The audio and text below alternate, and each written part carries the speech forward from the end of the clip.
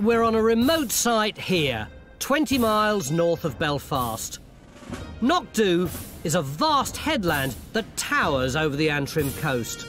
And on its summit is this, a giant prehistoric earthwork of man-made banks and ditches. But it's never been excavated before, so no one knows what it was for, who built it, or when. Finding out is going to be an enormous challenge. For a start, it takes us half an hour by tractor just to get up here. And once on top, you're battered by the fierce winds and rain. It's late morning on day one, and we're opening our first trench here. A 10-metre-long slice right across the ditch and bank system of our prehistoric earthwork. We're looking for evidence of how it was constructed, and finds like bits of pottery. Basically anything that might hint at what this earthwork was for and why people went to the trouble of building it here in the first place. Both of which at the moment are a complete mystery. But there could be an important clue down in the valley below. This is where you were looking for some kind of Bronze Age roundhouse, isn't it? How have you got on? We've got it, Tony. I mean, I can't be absolutely certain that it's Bronze Age, but we've certainly got the roundhouse. Look, we've got this tumble of stones. They spreads round in a big arc coming round here in this quadrant of the roundhouse. I think this is probably where the wall has actually fallen down the slope. So we've got our roundhouse. And crucially, we've got some finds. Look at that lot. That is all worked flint. Oh, there's a lot of these, isn't there? There must be at least 10 or 20 pieces there, and we've actually got one here that's been retouched into a tool. Look, somebody's chipped off that flint there and retouched that into a little scraper. And all this worked flint is coming from the floor of the hut. Great, our first tool. So we think we've got evidence of people living here. We think we know what they did with their dead. But who were they, and when were they around? We need dating evidence. Beginning of day two here at Knockdhu in Northern Ireland. As you can see, it's been raining all night and the trenches have filled up with water. The 4x4s can't get up here anymore. Look at the state of that trench there. The tractor got stuck in the mud. We've all had to walk up half a mile of this, carrying our equipment before we can even start. But it's been all worthwhile, so the archaeologists tell me, because we found this incredible system of prehistoric defensive ditches. Not only that, we've also got a prehistoric roundhouse, complete with evidence of the people who lived in it. Although I keep getting confused, Francis, because I think of this as the whole roundhouse, but in fact, it's only a quarter of it, isn't it? Yes, you can see the walls going on the outside there, round back behind us, right round there, and then that's the doorway. What's the significance of this find for you? Well, what's really exciting about it is this is a proper house. This is a permanent dwelling for people. And we've got the debris they left behind them on the floor in the form of flints. What do we do with it now? Well, we've got to define those walls, and then I think we'll extend in this direction to see how it's been set back into the hillside. What else are we going to do? What are your other targets? Well, do you remember yesterday, at the end of the day, we discovered this barrow, this cairn on the other side of the hill? Now, I think that is crucially important. So does that mean there might be a burial in it? I hope so, Tony. I mean, the radar looked very much like there was one. And of course, that's important because, OK, we've got the living, but we've also got the dead. We've got their ancestors. So that adds to the importance of this place. We're really starting to be able to tell the story of this place, aren't we? Oh, this place is beginning to hum, yeah. Except that after last night's torrential rain, it's also turned into a quagmire. It's causing us one or two minor technical problems. Unless we want to excavate in snorkels and flippers, first we're going to have to bail out the trenches. It's 10:45 on day two, and we're opening a third trench here to excavate the mound with a dip underneath it that we picked up on the radar yesterday. If this is a stone-lined grave, it'll give us a pretty accurate date for this part of the site. As I understand it, Raksha, if these are post holes, we could be looking at a palisade that's made up of like one large one and then lots of little, almost stake-like post holes in between. Back in Trench 1, there's been a breakthrough. We found the first evidence that the earthwork was fortified. This looks pretty convincing. This is a huge one here. You've got one at the top. Yeah. And then we've got lots of kind of smaller tentative ones, don't we? Yeah, I mean, this could be one here. A bit further down. This could be one here. And then an interesting one down here, which at the moment, actually, can you see that orange there? Yeah. That could be some burned clay. And there's actually charcoal fleck in it. And from past studies on these things, they're often a good indicator for actual post holes. These post holes could have been used for the sharpened wooden stakes of a palisade built on top of the earthwork to defend whatever was up here. And there's now more evidence for that in Trench 3, because what we thought was a grave for the dead actually turns out to be a place for the living. What it looks like we have is that looks to be a foundation trench associated with a roundhouse. Ah, yeah, you can see there is this dark stripe across there, and they're lovely sort of packing stones really rammed in there to make a good foundation. Yeah, so the roundhouse sort of goes upslope here, and I believe there are another 2 potential roundhouses just a bit further up. But the fact is that if you open up this little area and you inadvertently stumble upon a roundhouse, you don't know it's here. I mean, if we don't know that this one's here, how many more roundhouses were there? The whole hillside could be smothered in roundhouses. We've now confirmed not 1 but 2 roundhouses that Phil believes could be part of a much bigger settlement. So we're now convinced this earthwork was built to protect the people living on the promontory behind it. And we think they may have been rather special, because a fort like this was a clear display of their power and wealth to the outside world. And it was a world that Knockdhu was surprisingly close to, because the prehistoric people living here didn't confine themselves to the Antrim coast. They also had links with communities from across the Irish Sea, shown by these intriguing tools from local museums. There's plenty of evidence that this high-quality Antrim flint was actually travelling across the sea to Scotland. How do we know that? Ah, well, there's things like this fantastic hoard that was found in 1990 by a schoolboy, and it's got 5 ready-to-use flint axe heads. And where were they found? They're found at Campbelltown here, you see, just In across... Scotland? Yeah, absolutely. Where are these ones from? Well, now that's another part of the story. So it wasn't just stuff going from Ireland to Britain. You get stuff coming back from Britain to Ireland. So these 2 are from Great Langdale in the Lake District. Again, it's a site where they were knocking out tens of thousands of these things. So these ones here, these started out in the Lake District and they were found here? Yeah, absolutely. Yeah. There's, nearly 100 have been found in Ireland now. If trading was going on, do you think there'd also have been what you might call cultural exchanges, ideas crossing and people crossing? Absolutely, yeah, they were intermarrying, they were related to each other. We know this because they were using the same kind of pottery, they were sharing designs, and also the tombs that they were building, these big megalithic tombs, they were exactly the same on either side of the channel. It's funny, isn't it? Because when you climb to the top of that hill, you imagine that prehistoric community was really isolated, but you're saying that it's actually got connections with places hundreds of miles away. Absolutely, yeah. Back on site, our hamlet has become a village, but Stuart's got a puzzle. He thinks he's now found a staggering 14 roundhouses, but they're not all the same.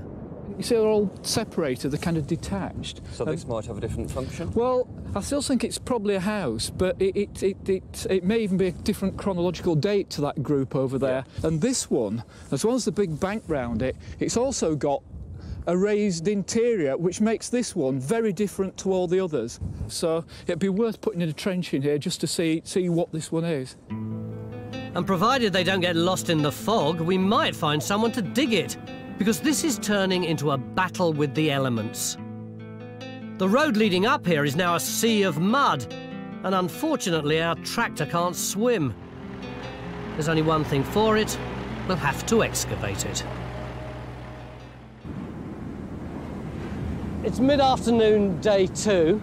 It's getting absolutely ridiculous. I left the tent, which I think is over there, about 7 minutes ago, looking for Phil's trench. I can't find it. I've passed 2 groups of people who were also looking for trenches, which they hadn't been able to find either. I've started shouting for him, but the problem is, he's actually a bit deaf, so everyone else keeps answering, and I go blundering off in the wrong direction. Oh, I'll find him sometime, I suppose. While we stumble around on the promontory, down in the incident room, Henry's got a major find. He thinks he's found the entrance onto the whole site, cutting through the earthwork at the furthest end. You can see the actual entrance coming through, you can see the outer bank breaking that and coming up into the inner bank. So playing with the geophysics on that. So that's magnetic data. Perhaps more impressively, you can just see the break in it with the big blue line. If this was the entrance, then digging here could be key to understanding the site. We have actually started to really get our head around what's going on in here. We do have the back wall coming round there. It is swinging round here. We've got a really well-preserved roundhouse, about 9 metres in diameter. What do you think that big post hole might be for? Well, maybe to support something in the roof, but equally, it could be something related to a hearth here. There was the traces of charcoal in the centre here, which is where you'd expect the hearth to be. And of course, we do have at the back here what looks like possibly a gully. So you can imagine that there's this water cascading down the hill, and this ditch is here to deflect the water around the roundhouse. Well, I don't know about Francis's theory. If I lived here, I'd never leave the house. With drainage ditches to keep it dry and proper stone foundations for the walls, this house was built to last. Although the very fact that people were living up here at all shows how determined they must have been. And having confirmed this roundhouse, now Francis wants to find the allotment next door. So he's extending Trench 2 here. For me, the problem with all this fog today is that I've got no clear picture of the site. I've just been blundering around, stumbling across archaeologists in trenches who are either very depressed or very excited. But what is this place for? How does it work? Well, for me, the fog's lifted, Tony, because I could never understand why they put all the effort into these huge defences when they were seeming to defend nothing over there. Sure. Well, what now is apparent is that that was a major settlement, somewhere very important and somewhere to be proud of. Now, the way into settlements is always the most important part. So that's why I've taken you here. Look, down there. You think that this is actually the entrance into the whole settlement? I'm convinced of it, Tony, and I'm very excited because at the bottom there's paving, and that's potentially prehistoric. Well, maybe, but the burial that was promised yesterday turned out to be a roundhouse. Still, I suppose we'd better give Francis the benefit of the doubt. So at 10:30 on our final day, we're opening a 5th trench here.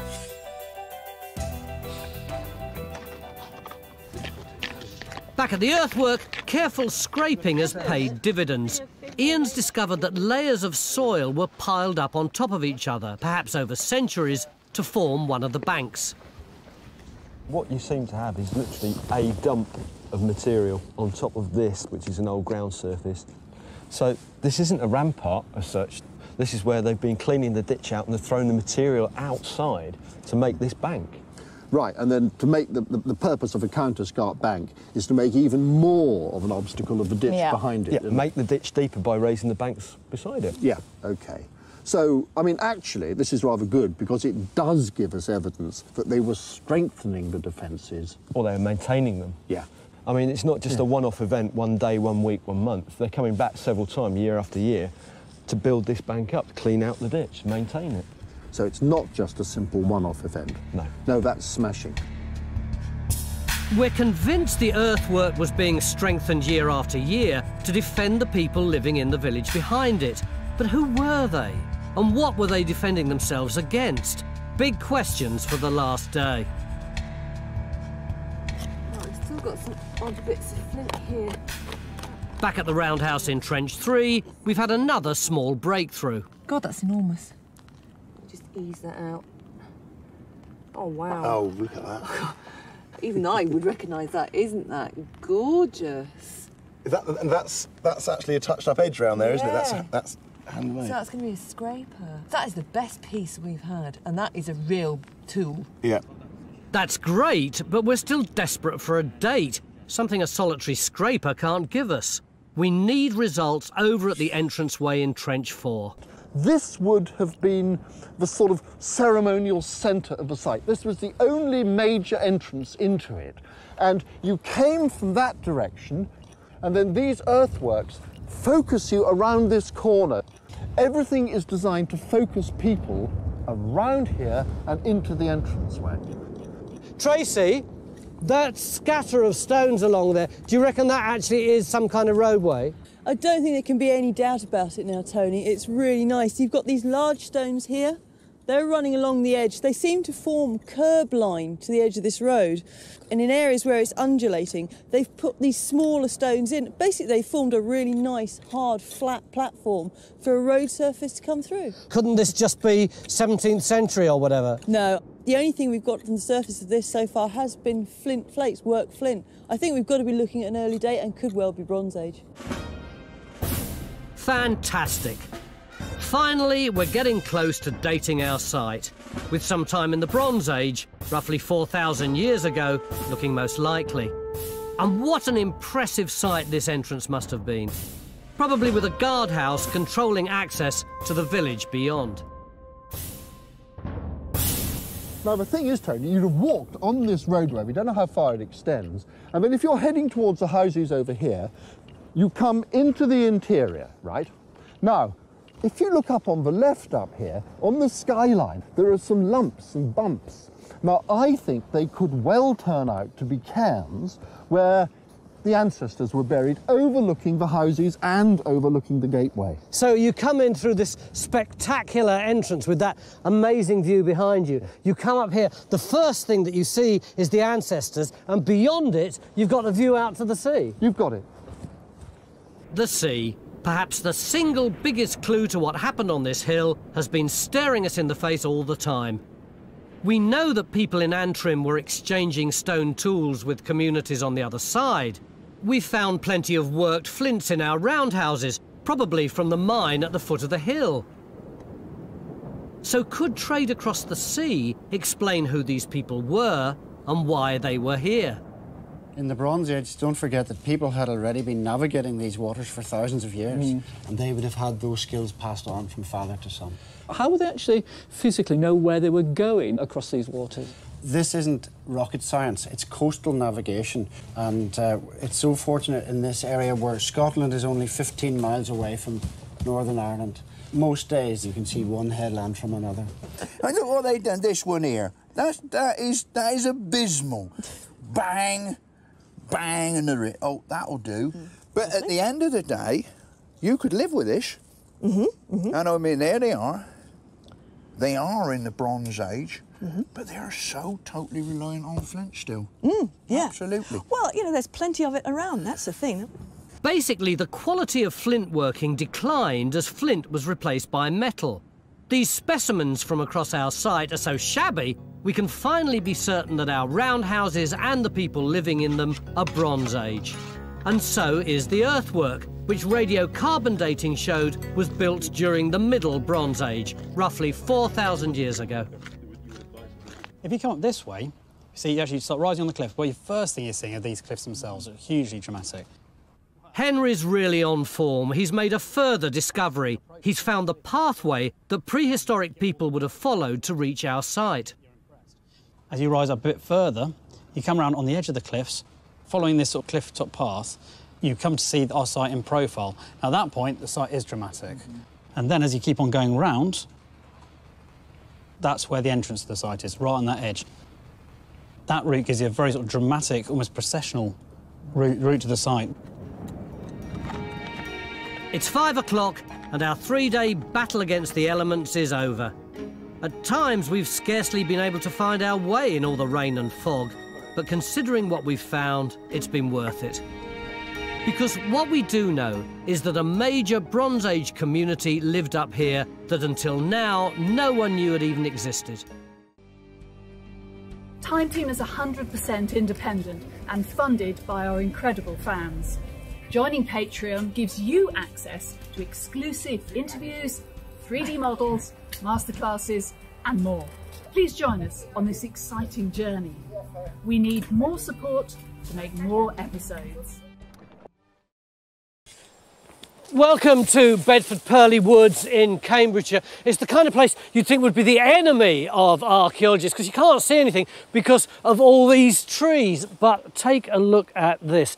This stunning aerial picture was taken by firing lasers between the trees. It shows all the lumps and bumps. And you see this thing here? Could that be a building and another one there and there and there and there? So is this some kind of complex? Well, back in the 1800s, an antiquarian noted the remains of some Roman buildings in this wood and apparently some Roman statues nearby. So could this high-tech picture be showing us those remains and a lot more besides? Maybe some kind of extensive Roman settlement?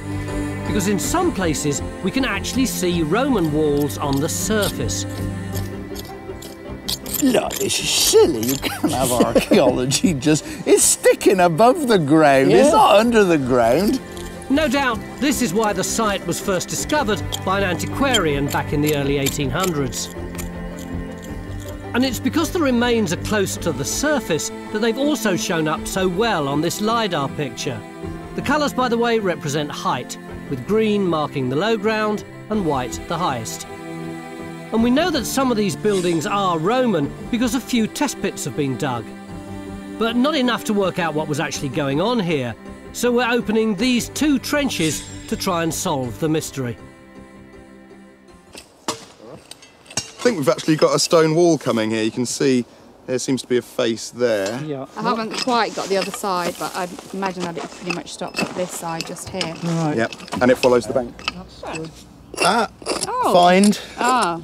It's just a bit of tile, isn't it? It's just in the rubble. See the line of the wall there? Oh, right, yeah. Well, I'd say it's a floor tile. That looks like Roman floor tile, doesn't it? Roman floor tile, yeah. Yes. Yep. Promising. Very good. So Matt's wall is Roman. And I have to say, it does look suspiciously like it belongs to the same range of structures that Phil's digging some 80 metres away. Have a look at this wall. It's so crisp, so well made, so well defined. It just goes on in that direction and maybe in that direction too. And all the archaeology is just below the surface. Who knows what we'll find? Mind you, the way Phil's going won't be long before we find out. Helen, who was the antiquarian who came across this site a couple of hundred years ago? He was a chap called Edmund Artis. We've got a photo of him, amazingly. And he was a kind of gentleman archaeologist, antiquarian. He was actually interested in most things. He also was an expert on fossils and geology. And in 1828, he made this completely fantastic map of the area. And the bit we're interested in, our wood, is up here. Now you can see we've got this lovely red horseshoe-shaped Roman building, and he's also put these brown dots on, which he codes as ironworks. And I think these must be pits dug to remove iron ore. Did he actually do any digging?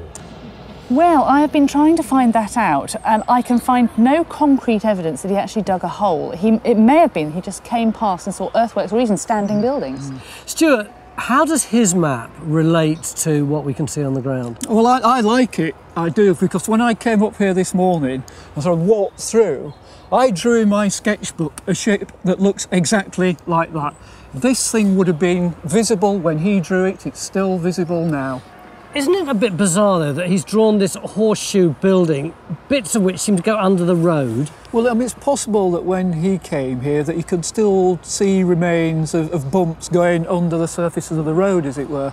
But whether they carried on into this field, we'll never know, because if you look over there, it's been quarried out and now it's being used as landfill, so we'll never know whether these ranges actually extended into that area.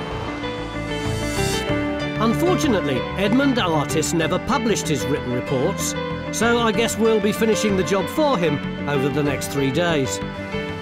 And it looks like Geophysics may be able to help. They've managed to survey this clearing and have picked up strong signals to the edge of it, but annoyingly they can't go any further because of the trees. It's really frustrating. I mean, we're actually getting some good results, and you can see really strong responses. I think they're probably actually metalworking, ironworking sort of responses, but they're just... I can't get that bigger picture. But noise is good. Well, ironworking suggests some sort of industrial activity, possibly a nearby furnace. It could also help explain all these pits dotted around the site. What we really need actually is a pen. You got a problem? Well, not really a problem so much as we've got a load of rubble coming up again, just like Phil's trench, and what I need to know is whether I can get the machine in, take this down further, or whether you want us to do it by hand.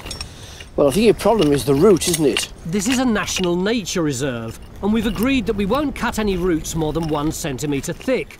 Good news for the trees, bad news for Faye. So we can take out all the little rubbish, but just leave the one.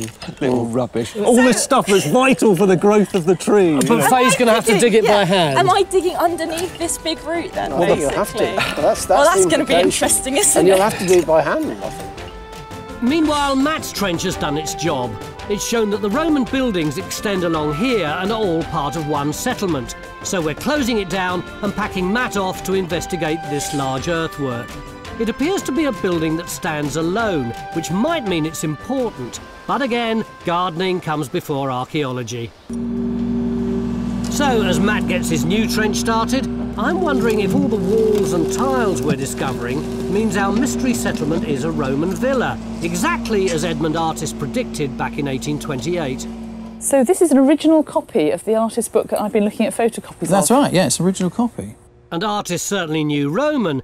This massive villa was dug by him at nearby Castor. The artist talks about Castor as a major villa, where he looks at Bedford Purlieus as a second-order villa. And that's a bit confusing, really.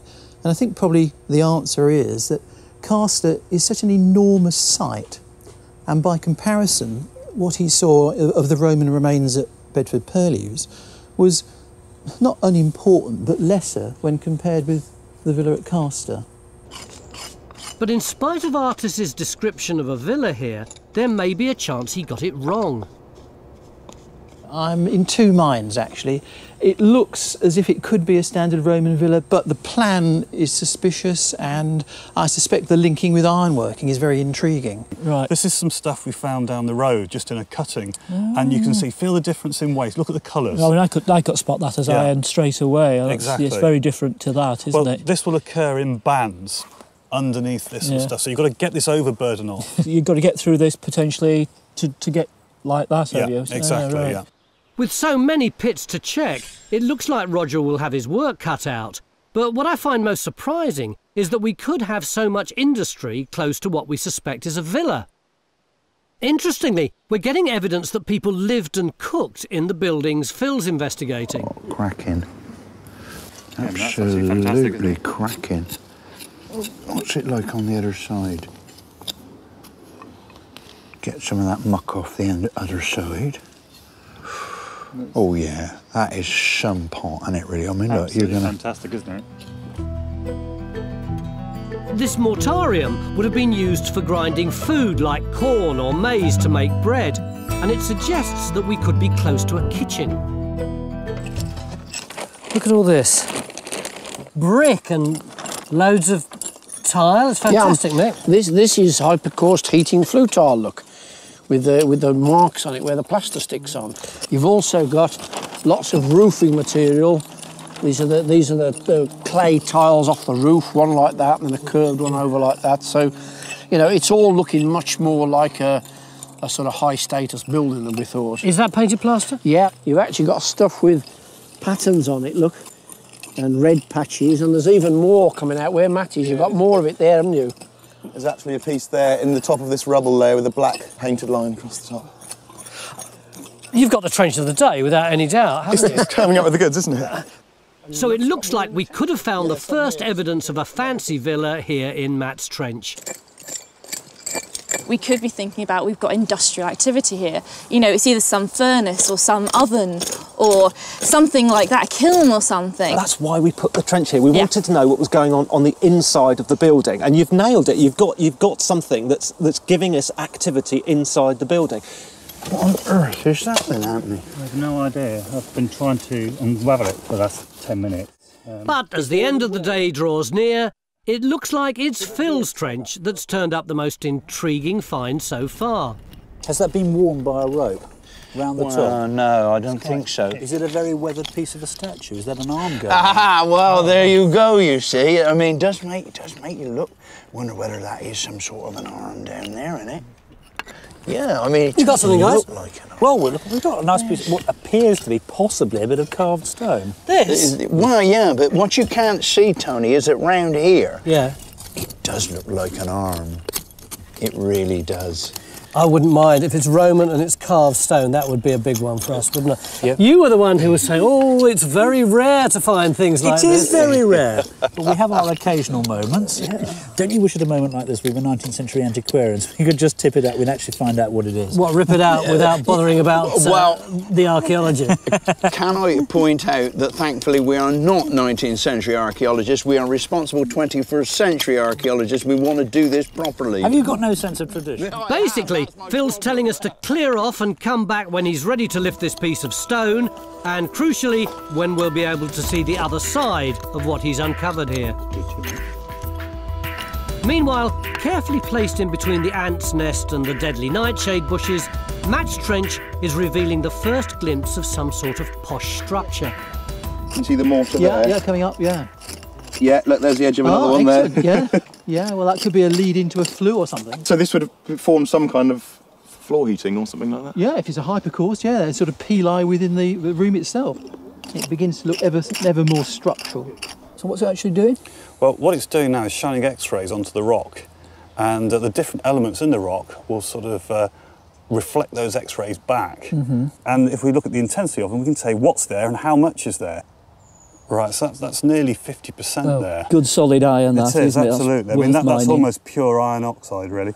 If you look here, Stuart, look, we've got almost 2% manganese. What's significant about manganese? Well, manganese is one of those things which really helps slag form. It helps slag form, it helps it flow. Oh, I see. You see, and iron smelting is not just about making iron. If you can get your slag to flow nicely, it means your furnace keeps working, doesn't get all clogged up. So this is fantastic ore, not just for its iron content, which is very high, but also the other bits and pieces in with it, the other elements in with it. Manganese, fantastic ore to smelt.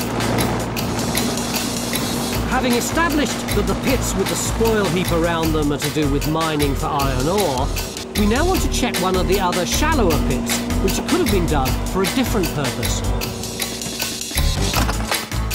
Meanwhile, over at the posh end of the site, Matt's now extended his trench over the bathhouse and is making quick progress. But ideas are changing. There are several things, actually. I mean, one is that the orientation is wrong. It doesn't look like the plan of a villa that I recognise from elsewhere as a standard courtyard villa.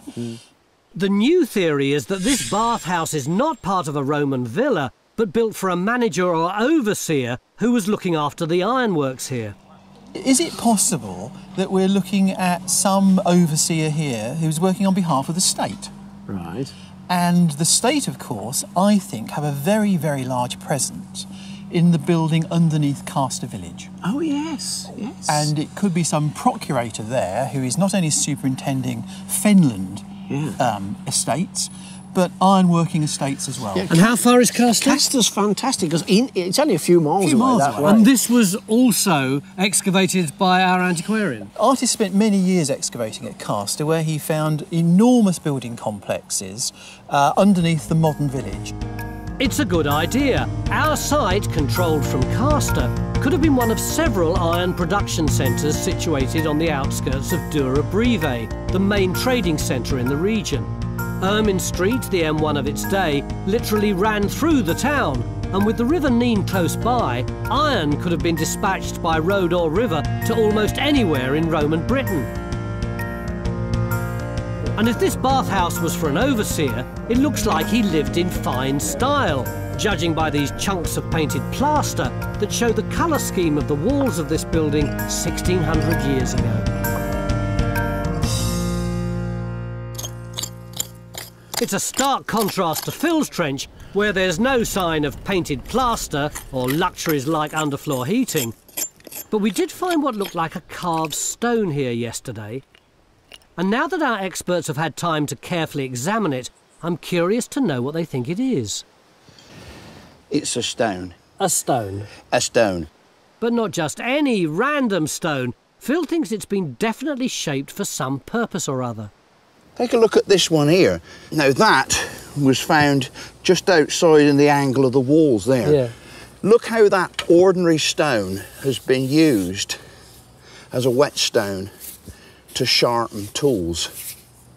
And it just goes to show that every stone you find on a site like this, you have to look at it, think about it to make sure it's not an artefact. Thanks, I think that's a very good lesson to learn from someone who was sure that was a statue last night. It looked very good at the time. But at least Phil's trench and Faye's trench put in here have given us lots of useful detail about the actual buildings in this range. Basically, we've got a collapsed building. Colourful, isn't it? It's great, isn't it? You can just see where you are there. You've got these collapsed stone, this stone wall, and beneath it, we've got this tile layer, which is our roof. Yeah. And then here, we've got more of this kind of collapsed roof building material. It's very black, isn't it? It is. I mean, this building's been burnt down. Right. Although there's a lot more to learn about this range, we now have some idea what these buildings look like. This is a reconstruction of the area where Phil was digging, which we now know was a series of rooms based around a courtyard. We think these were workshops or living accommodation for the people who worked here, a workforce probably of slaves, which would explain why we didn't find any coins or items of real value here. The question now is, have we discovered the main iron smelting area up here on the slightly higher ground? Time's ticking away, and Mick has called me urgently from over here somewhere because he desperately needs Roger, our man with the suitcase.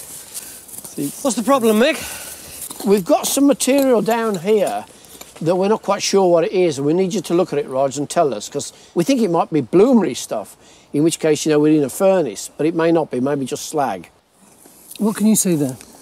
Well, when you feel it, it's very, very dense. Yeah, it is, certainly is, yeah. It's also quite porous. It doesn't look like slag. I mean, could it be the bloom? It's either that or roasted ore. Let's have a look, see what you've got. Now, this is what I call a real expert. Someone who'll look at a lump of crud like this and tell you what it is. I would be thinking more towards roasting hearth, having looked at that. So that means you can really take all that out then, couldn't it? So we can get on? Good. Yeah. That's pretty efficient. You didn't even use your suitcase. I didn't even need the suitcase. There you go. We'll keep digging to make sure, but it looks like what we found is remains of where they've been roasting the ore like this to prepare it for smelting, and the actual furnace won't have been far away. It's a great result. We now know this enclosure is a Roman iron smelting area, and we can now identify what looks to be another similar enclosure just here.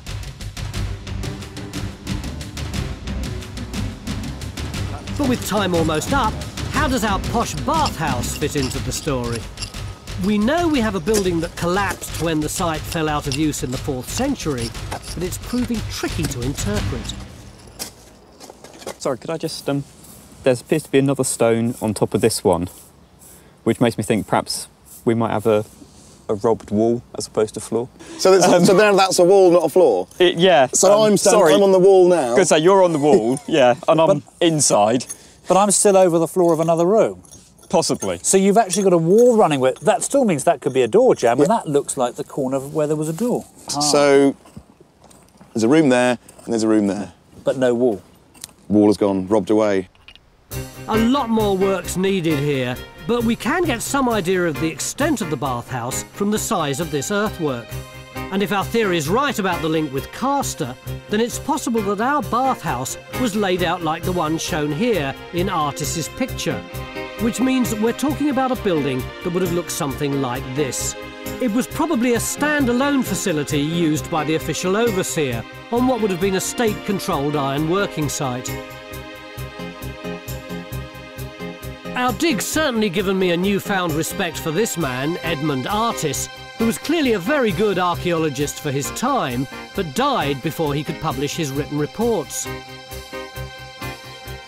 His map of the Archaeology, drawn in 1828, has proved to be largely accurate, and it's not just the buildings, but also the pits he recorded that are key to understanding this site.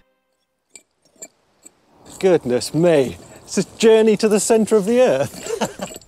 What we now know is that in Roman times, a lot of the rubbish was being thrown in these pits. So basically, this pit was open at the same time that those buildings were being occupied and used. And this looks a bit clayey to me, so is that what they're going for, the clay? Yeah, there's no sign of ironstone or any bands of ironstone in this at all, so it must be clay for some purpose. And the little sort of pock marks and things I can see in there, is this sort of root activity?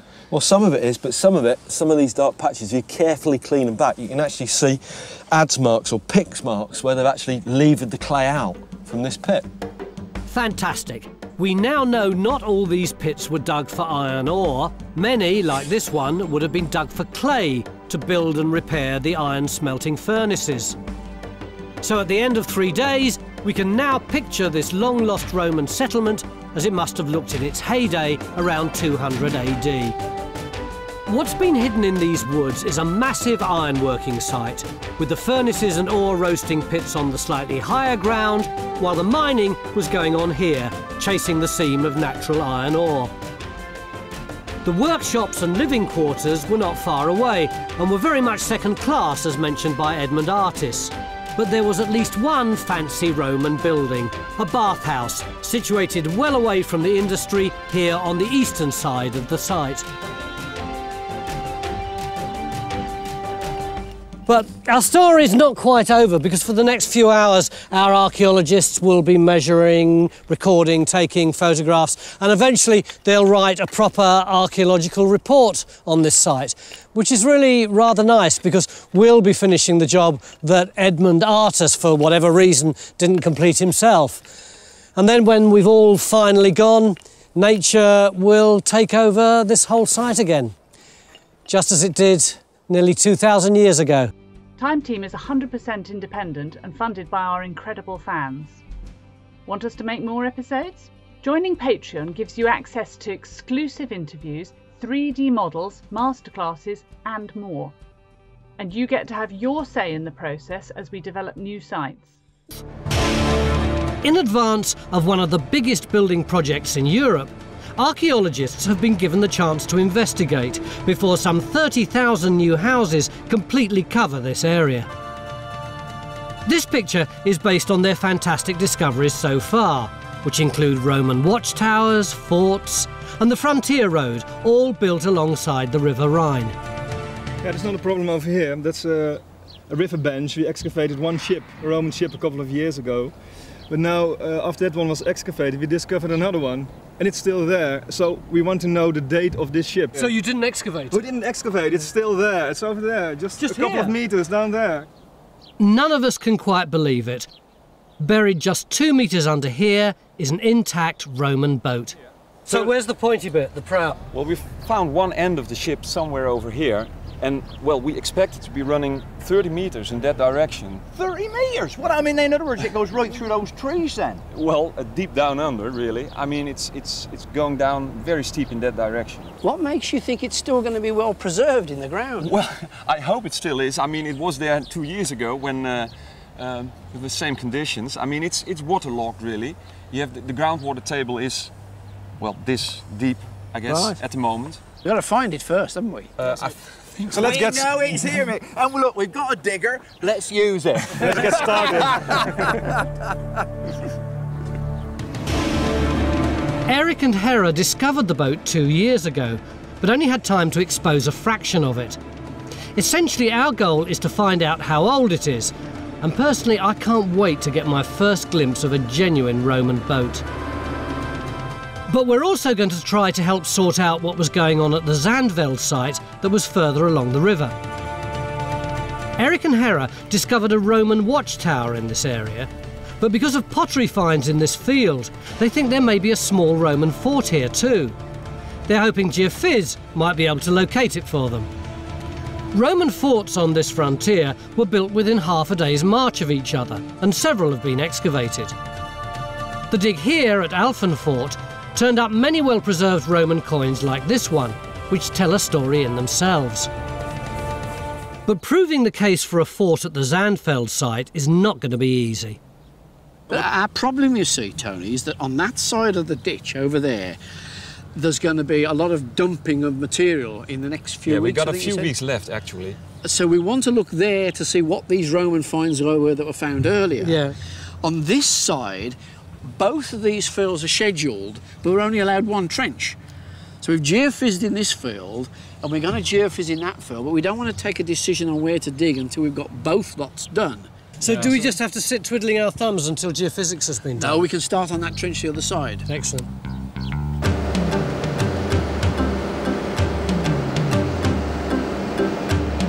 So, as the first trench gets underway at the Zandveld site, I'm going to check how Phil's getting on locating our Roman boat.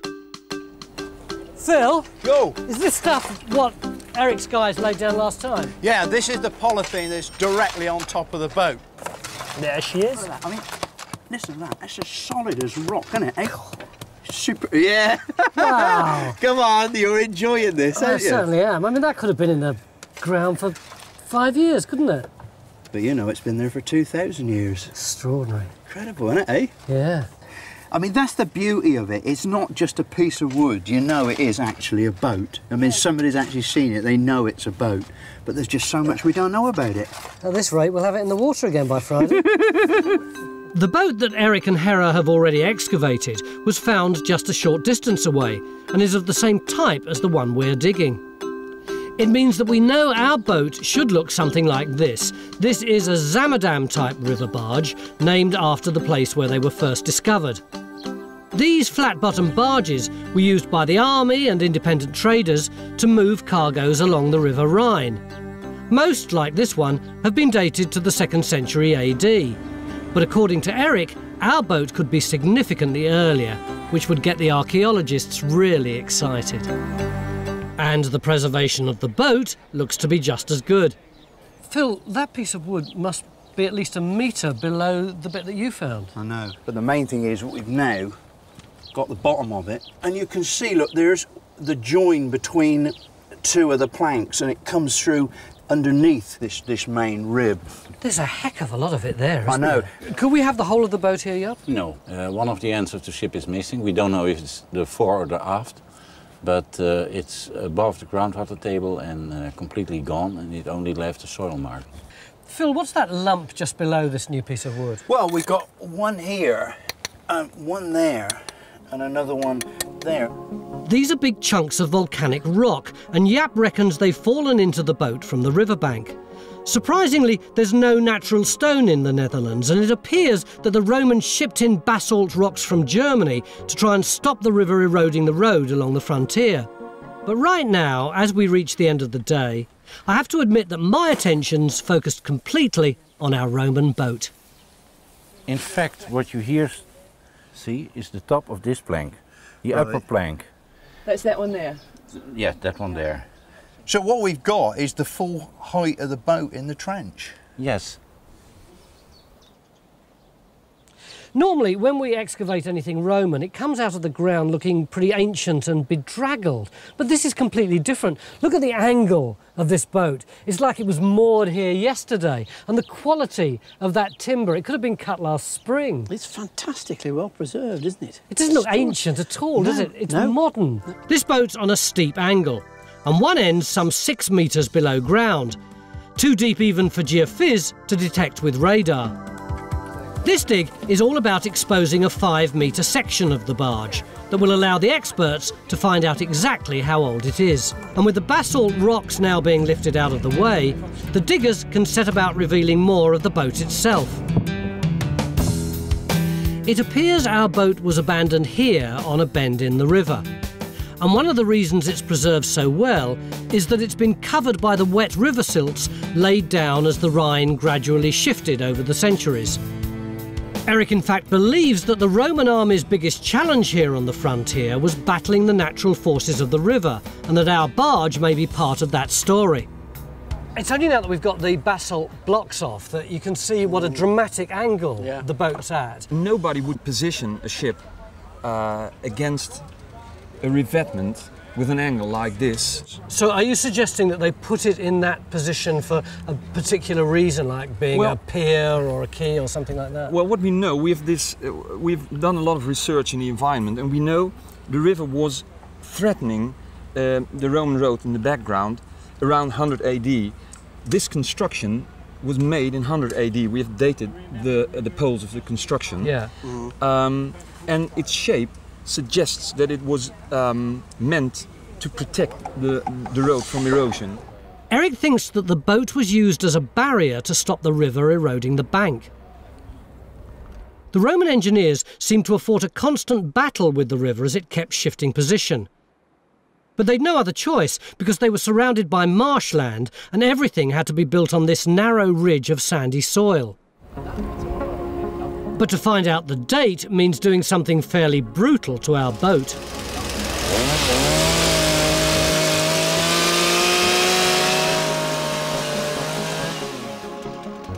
Shocking, I know, especially as we haven't revealed the full width of the boat yet.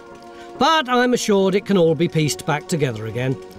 Apparently, they need to take quite a few samples in order to get a dendro date, and we'll find out more about that later. Mapping the changing course of the river has been crucial in developing an understanding of the frontier. But as you might imagine, the archaeology is a tad complicated in places. This is especially true at the other site we're digging here at Zandveld. Eric and Hera's excavations found the corner posts of a Roman watchtower built beside the river in the 1st century. But 100 years later the river had shifted, and pottery finds in this area suggested a bigger Roman presence, something like a small fort, may have been built here in the 2nd century. Essentially, the forts and watchtowers here weren't just about guarding the frontier, but were carefully positioned to control movement along the River Rhine.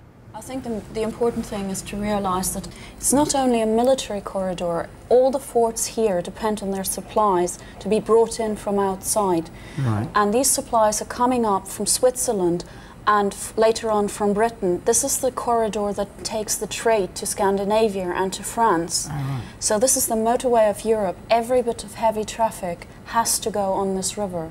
Right. Yeah. So what you're saying is there's somewhere between sort of traffic lights or maybe like lighthouses, something like that. Yeah. Damien, you don't do suspense, do you? Well, no, I mean, oh, wait a minute, that's fantastic. Look at that. Oh, that is a bit, God, that is a bit nice, isn't it? Some size, isn't it? It's I tell you what, when you see that against the other one that we've just looked at, that has got to be twice the size of something the one like that, yeah. I mean, you're talking about twice the capacity at least, twice the volume of cargo. And what amazes me too is the condition of the timbers. The timbers are every bit as good condition as what we've seen today, aren't they? Yeah. And the size of them too.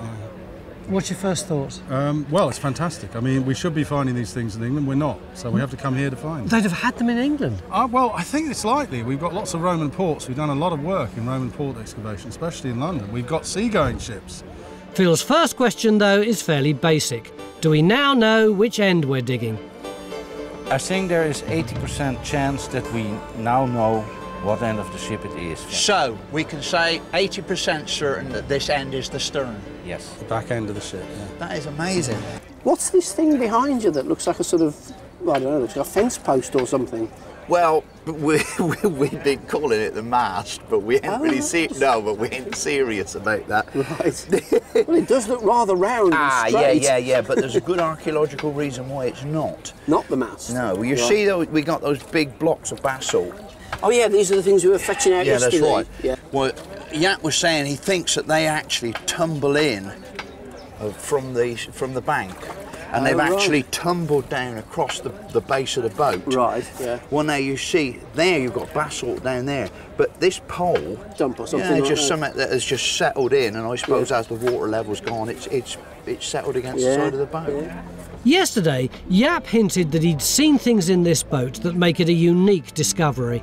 And now he plans to show Phil exactly what he meant by that. He's been busy sticking yellow pins into these planks to indicate where they've been fastened, using a mortise and tenon joint like this, a technique that's never been seen before in any of the Roman boats found here. So what you're saying then, that these timbers are not merely joined to these, but they're joined together through there. Yes. That explains why you get pairs of them against the joint. But the main goal of the dig was to find out the date of this boat, and now that moment has finally arrived. According to Eric and Hera, this barge should date well before 100 AD if their theories about this frontier are to be proved right. To get the most precise date, the sample has to include the sapwood from just under the bark, as this contains the last growth rings in the tree that show exactly when it was cut down. This sample didn't have the sapwood, but it has given us an approximate date, which Esther's working on right now. I can't wait to know. All right, I'm showing you here. The last ring of the L-shaped piece dates in 52 AD, the last ring. 52 AD. AD. Right. Add 25 rings, you come to 77 AD, plus minus 6 or something, and that's your post date. So 77. So we're looking at something in the early 80s.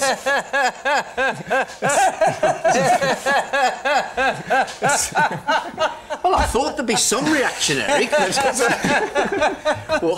is that so exciting? No, I mean, it's just about, I mean, I said 85. Yes, you didn't did. I? Yes, I had 55, so I'm way out. I said 71. I said 71. Is this exactly the time that you wanted?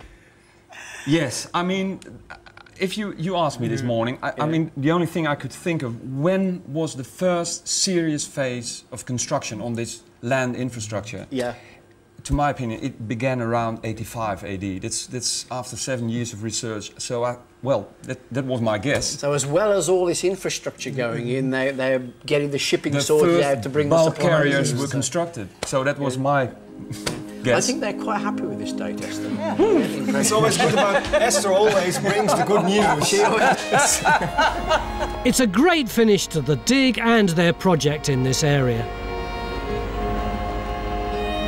Oh, now you can really see its boat shape, isn't it? But given the importance of this barge, I have to ask them, is there any chance the rest of the boat will ever be excavated? If the groundwater level lowers and we notice that, you know, there's degeneration of the wood, I think we call time team. You think there's the possibility that one day we might get the phone call? You might. Come and dig the whole boat. I think, yeah, we have to reschedule time team and do it in 4 days, I think. We might just do that for you. Okay, thank you. Wouldn't it be great if we could just pull this entire barge out of the ground right now? Well, with the magic of graphics, we can do just that. This way, we can see the full scale of this unique river barge, which measured just under 5 metres wide and something like 35 metres long. This is the missing link, as Damien calls it, the earliest example of a Rhine river barge. It was constructed most likely for the Roman army, using a mix of local and Mediterranean shipbuilding techniques. Built around 85 AD, this barge seems to have had a working life of 15 years, before it was deliberately sunk around 100 AD to stop the River Rhine eroding the frontier road, a desperate measure by the Roman engineers fighting a constant battle against the forces of nature. And now there's just enough time to share the news with the people who did all the hard work. Ladies and gentlemen, the dendro date for our barge is, give or take 5 years, 85 AD, which makes it the earliest Roman barge ever discovered on the northern frontier. Hello, my name's John Gator. Time Team is fan-funded by Patreon. This vital support helps us to make new episodes. Joining Patreon gives you access to exclusive interviews, 3D models and masterclasses, plus lots more.